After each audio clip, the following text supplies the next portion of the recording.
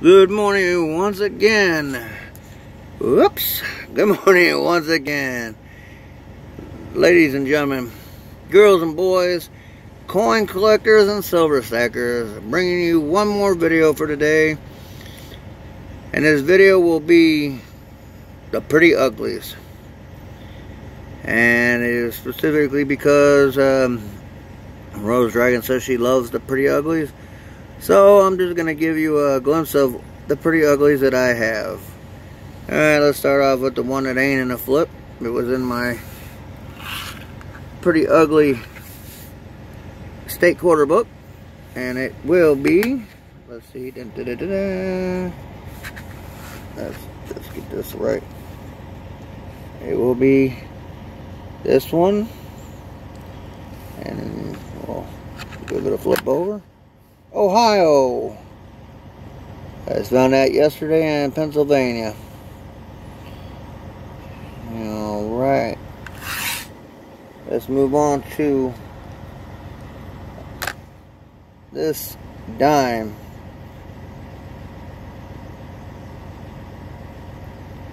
I think there is, not exactly sure what's with this one. I have not had it looked at.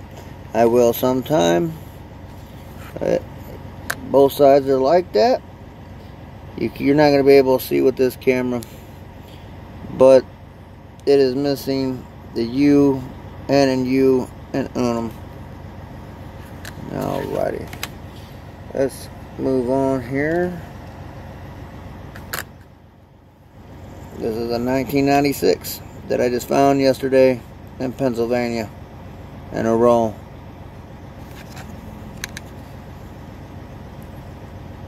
Both sides nice and toned. Alright, what do we got next? This I found a while back. It is a Mississippi state quarter. I don't know how much justice this camera is actually doing for these coins, but you can pretty much get the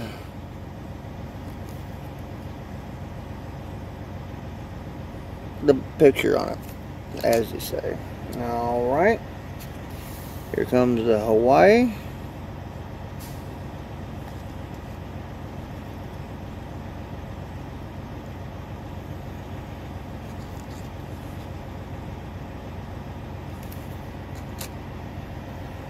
Alright, I showed this in my first video, but this is the Nebraska. It is gold tone. This one is my favorite.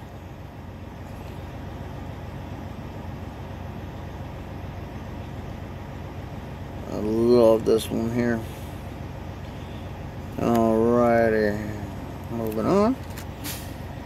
Let's go into some silver here. This is my 1945p war nickel. Nice toning to it. The big P on the back. After that, we have another 1945p war nickel. Beautiful. Alright, moving on. This is a 1956 5 centavos. It's 72% silver. Look at how nice it looks.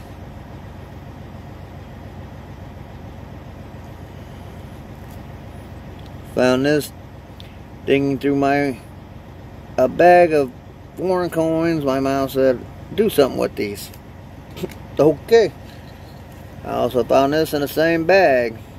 A 1935 George 5, 10 cent Canadian dime, 80% silver. Absolutely gorgeous. I know the light on this is glaring, but it brings out a lot of the good stuff. Alrighty, I showed this on one of my last videos. This is the ugliest quarter you'll ever see. And yes, there is a date. You can see it is 1984. and both sides are like that. And for the last, and certainly not the least, and I thought when I found this, I thought I found something miraculous. I didn't realize it was a fake.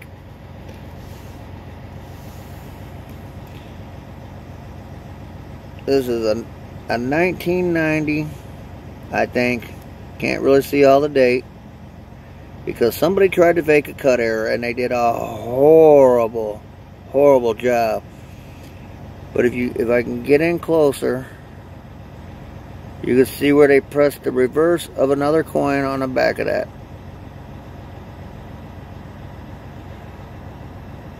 Let's see how.